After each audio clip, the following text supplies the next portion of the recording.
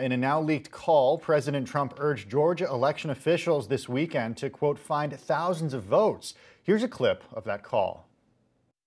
So, look, all I want to do is this. I just want to find 11,780 votes, which is one more than we have, because we won the state. Well, that call on Saturday lasted 62 minutes, and it comes just days ahead of Georgia's key runoff election that will determine who has control of the Senate. We're joined now by Bloomberg Government's Emily Wilkins, who's on the ground in Atlanta, as well as Bloomberg White House reporter Josh Wingrove on the phone in D.C. It's great to have you both with us. Josh, I want to start with you and this Trump call. We just heard part of it. What else was said in the 62-minute call?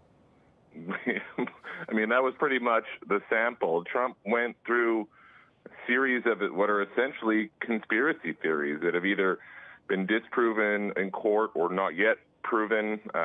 Many of them were struck down throughout the call by the Secretary of State and his staff, including his lawyer. Basically, Trump was pressuring them and sort of going back and forth between flattery and criticism, telling them that they needed to do something to find the votes. He thinks he said at one point in the call that he won Georgia by 400,000 votes. There's simply no evidence of this. I would point out that Georgia, of course, has a Republican governor, a Republican Secretary of State.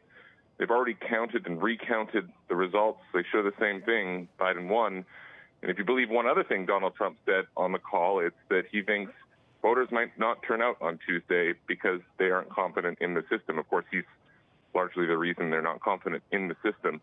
So he's warning that Republican turnout might be lower, and therefore that those Senate races might be quite in play. Josh, what is the fallout from this call? I mean, you already have some Democrats right now already calling for impeachment and even threatening some legal action. What repercussions could he face, if any?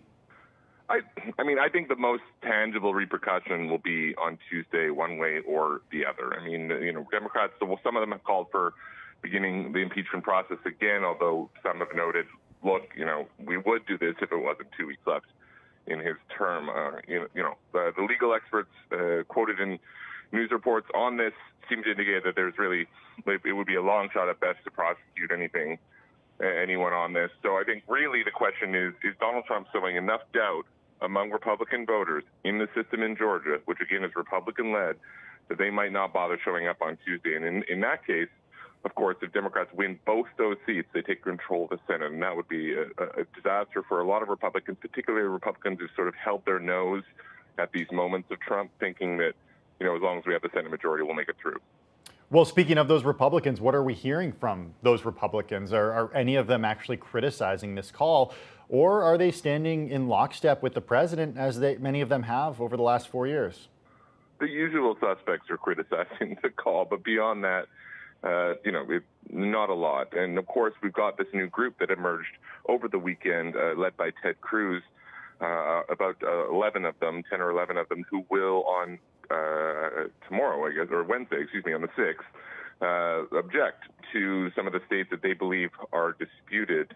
That has prompted pushback from Republican officials saying that they don't think that's a particularly conductive or a constructive move, that they think that this is normally a formality for the House to accept the electors from the states, to turn it into this political event they think is going to open up a can of worms.